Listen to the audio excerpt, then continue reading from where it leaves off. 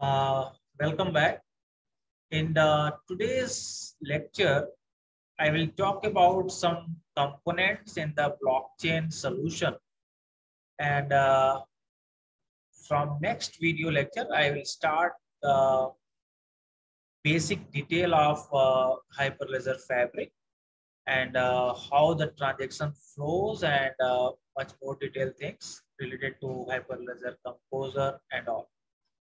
So in this lecture, I'm going to basically cover what are the basic actors will involve in the Hyperledger uh, or any solutions for the blockchain business problems. Sorry, blockchain problems. And for that, we are providing a blockchain solution. So let's start. In this figure, we can see different actors are involved. Like we know that we have a traditional processing platforms. There will be a traditional data sources. So any blockchain solution will not function in a very isolated manner or a very independent entity. It will cooperate, it will coordinate with the existing platform. And for certain problems, this blockchain ecosystem will address. So definitely this blockchain ecosystem will access all these traditional processing platform and data sources. We will have membership services in any blockchain solution.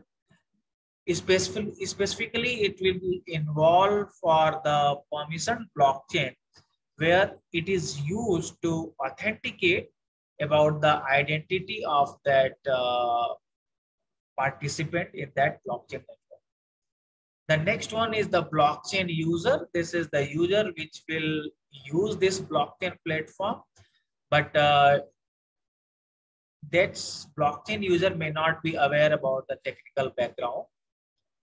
Then regulatory body and blockchain developer and the blockchain architect. Basically, this architect will be responsible for designing of the blockchain solution. And this is the blockchain developer, which will create certain client applications, certain smart contract kind of thing. So for development of all those things, this blockchain developer will be responsible. Then blockchain network operator who will manage all these networks. So let's see the roles in more detail. The first one, the blockchain architect. It will responsible for the architecture and design of the blockchain solution. Blockchain user, as I said, this is the user. This will use that blockchain platform, interact with the platform, but may not be aware about this blockchain technical kind of thing. Blockchain regulator, the overall authority in the business network it will be, and it will decide the regulatory functions, and this blockchain regulatory authority can access all the ledger's content. So for that, this actor will play. Then I said blockchain developer. It will develop the smart contract, certain client applications. Blockchain operator will manage and monitor the blockchain network. Each business in the network basically require this blockchain operator. Then this membership service, as I said, it will manage the identity of the participant in this blockchain solution. And especially it is a mandatory part in the permission blockchain. Certain certificate authority is playing this role. Then traditional processing platform and traditional data sources, as I said earlier. Now about the component, blockchain component, the very important part in any blockchain solution is the ledger. So a ledger is basically a channels chain, and the current state of data is maintained in by each peer. on the channel. So I will talk about this channels and the chain in next video lecture. And in this lecture, I will talk in more detail about this ledger. Then a smart contract, it is a piece of code which is responsible for encoding the asset and the transaction instructions. That is a kind of business logic running on the blockchain, modifying all those things. So a smart contract is basically a kind of uh, code which is run on the blockchain. Then peer network, all the peer connected with each other and collectively they will work to find out a consensus and to confirm whether the correctness of the particular transaction and taking decision to constitute all those transactions in the form of block and addition of that block in the network. Then membership, that is related to authentication, authorization, and managing the identity on a permission blockchain network. I would like to remind you that Hyperledger Fabric is basically the permission blockchain network. It is not mostly used. Then events. For certain of and significant operations, a certain kind of notifications generated on the blockchain ecosystem, and which is known as events. So several kind of notification is possible. I will discuss at last in this lecture.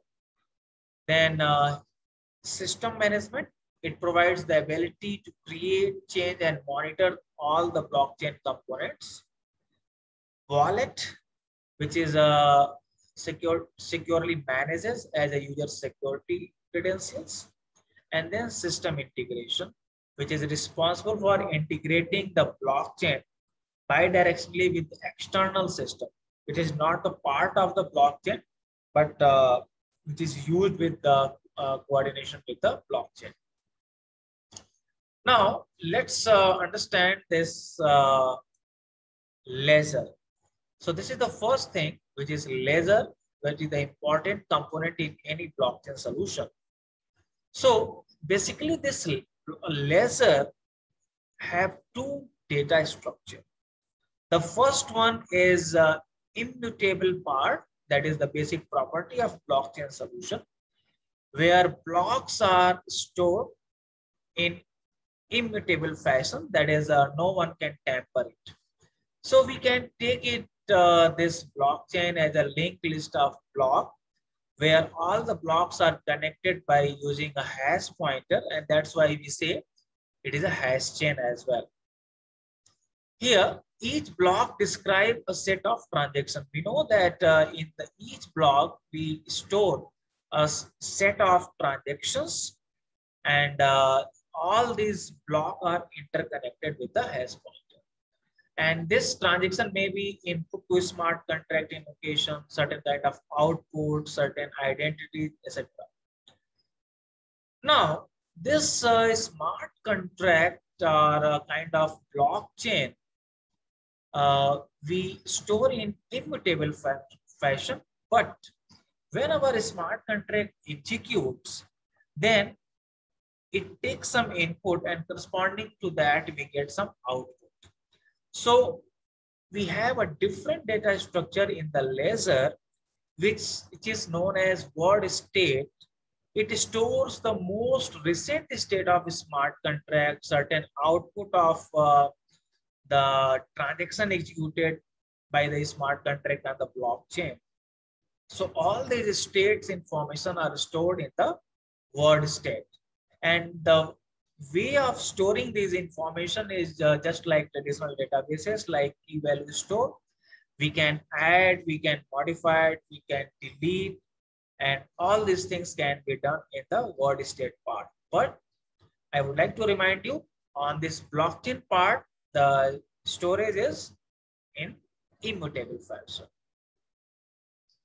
Now I have already covered all these things. We know that in the blockchain, we have blocks which is connected to the hash pointer. In each block, we store set of transactions and certain header information I have covered in the previous video lectures. That is the previous block hash, this is the hash code of this block, and so on. Now, this is the particular set of example for the ledger. You can see, suppose this is the application code we have, that is the transaction input sent from the application, that is invoke my contract, set owner, my car, and this particular owner. So this information as a function argument we are passing here in the client application code. Now, when it comes to a smart contract, then a smart contract will execute this on the blockchain. And suppose the corresponding code we have set owner, car, and new owner as the argument we are passing. And this is the setting the car owner by the new owner. So whenever this code will be compiled on the blockchain, then corresponding to that, we will have a transaction which will be stored in the blockchain in immutable fashion. So you can see this invoke, my contract, set owner, my car, and this mat. It is stored in the form of transaction here in the blockchain. So it will be stored in immutable fashion.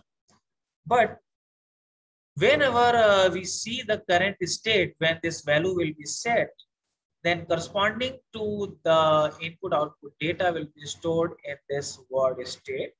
So you can see this mycar.owner is the mat, and this is the kind of serial number. You can say who is the owner, manufacturer of this car. So several information, certain fields can be stored in this word state. So this is the immutable fashion. This transaction is stored in the blockchain, and this is the current state of the execution of the smart contract, which is stored in the word state. Now, in this slide, we can see how application interact with ledger. This is suppose blockchain developer. He will develop certain kind of client applications, SDK. It will be used. We can use Python, Java, Node.js kind of thing for developing that. That blockchain developer will develop the smart contract as well. And this smart contract will record certain transaction on the blockchain. This smart contract can modify, can delete, can read, can write on the word state as discussed earlier.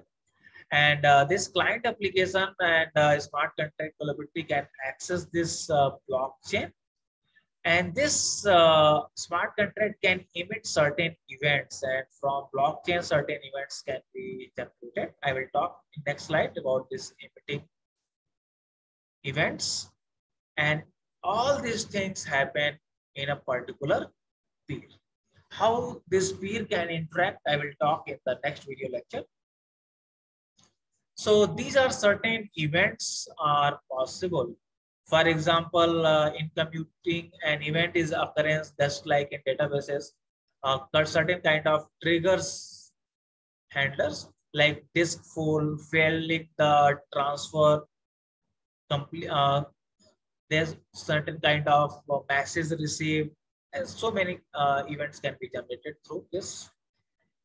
And this is very important in the asynchronous processing system like blockchain, where certain kind of delay is possible.